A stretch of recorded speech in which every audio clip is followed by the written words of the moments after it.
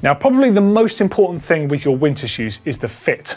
Now, there's a few things at stake here. So firstly, some people want to have bigger, thicker socks in winter. So if that's the case, you might want to size up. But also some brands like Shimano tend to make their winter shoes bigger. Now, I'm typically a 46 in Shimano shoes, but I actually use the 45 because the 46 is so much bigger to give you the foot room for socks. I actually prefer to have thin socks, so I size down and it still gives me plenty of wiggle room. Now, that is the absolute key. The thing you need to have is room for your toes to wiggle, because let's face it, when you're pedaling extended miles on a bike, your feet are not doing anything. They're subject to getting cold. And if you can't wiggle them like you would just by, the blood circulation from walking, you're going to get cold feet. It's that simple. And if they're bunched together, it becomes worse.